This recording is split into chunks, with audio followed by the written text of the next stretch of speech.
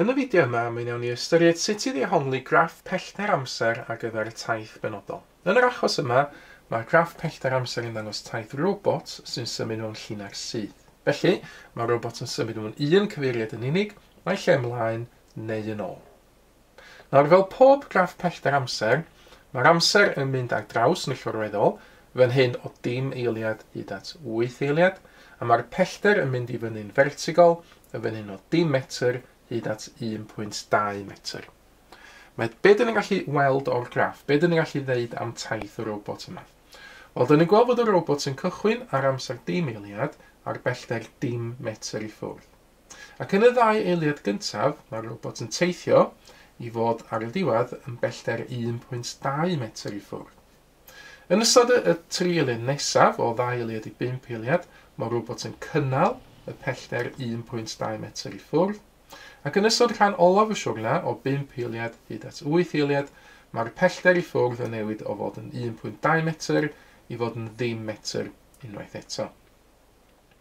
Nawr, mae'n bosib defnyddio graff fel yma i weithio allan buanedd yn fan hyn y robot yn ystod pob rhan o'r daith.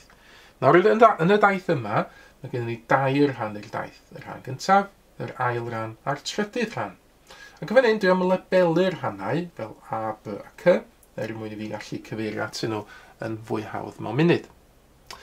A fel dwi'n gwneud, ni'n gallu gweithio allan y buanedd ar gyfer pob rhan o'r daith. Nawr, y fformula ar gyfer gwneud hyn, i weithio allan y buanedd, ydy ystyried y newid mewn pellter ar gyfer unrhyw rhan o'r daith, a rhannu hwnna hefo'r newid mewn amser yn ystod y rhan yna o'r daith.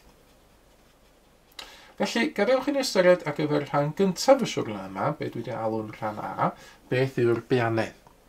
Nawr, yn ystod rhan A o siwrna, mae'r pellter yn newid o fod yn 0 metr i fod yn 1.2 metr. Felly, mae'r pellter yn newid 1.2. Felly, yn y cychwyn, i weithio allan y buanedd, dwi'n cychwyn efo'r newid o'n pellter sydd yn 1.2 metr. Faint mae'r amser yn newid yn ystod rhan A o siwrna? Wel, mae newid o fod yn 0 eiliad i fod yn 2 eiliad, felly 2 eiliad ydy'r newid mewn amser. Ac yna, dwi'n gallu gwneud 1.2 i rhannu efo 2, neu haneri 1.2, mae yn 0.6. Beth yw'r uned y fan hyn? Wel, gan fod yr amser mewn eiliadau a'r pellter mewn metrau, mae'r uned ar gyfer buanedd yn mynd i fod yn metrau yr eiliad. Felly, sgwennu hwnna yn llawn, metr yr eiliad.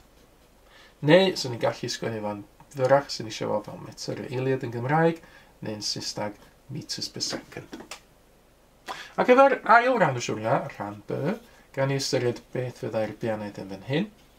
Wel, y newid mewn pellter yn ystod rhan B o siwrna ydy 0 metr, oedd mae'r robot yn cynnal y pellter 1.2 metr i ffwrdd. Felly, dydy'r pellter ddim yn newid.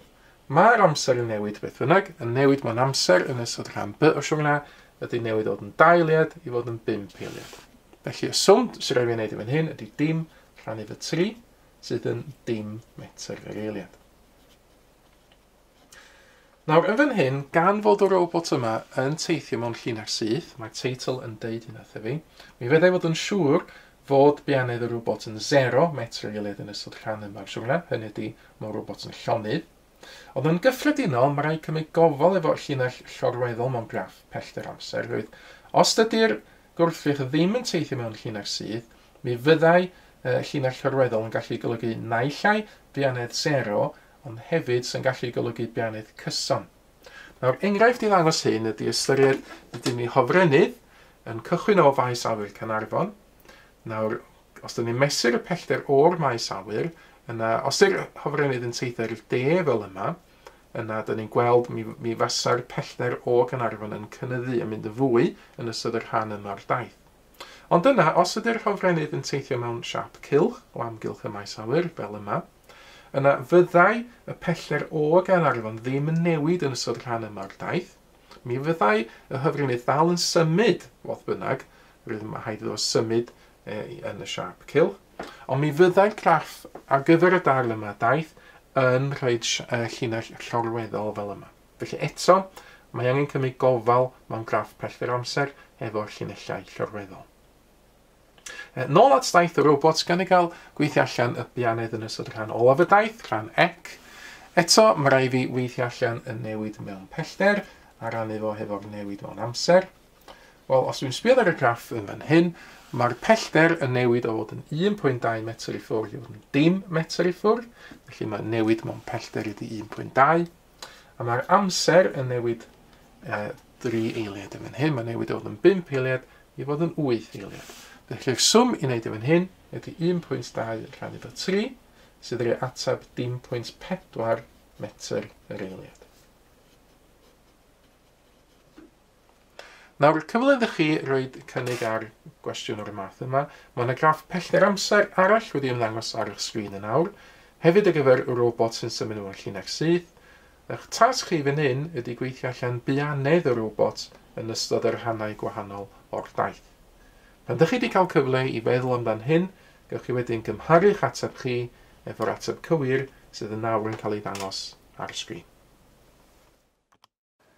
Mae mwy o fideos adolygu ar gael ar ein sianel YouTube Adolygu Mathemateg. Am y newyddion diweddaraf neu holi cwestiwn, dilynwch ein cyfrif trydar @mathemateg. Neu ewch i'n gwefan www.mathemateg.com am fwy o adnoddau adolygu.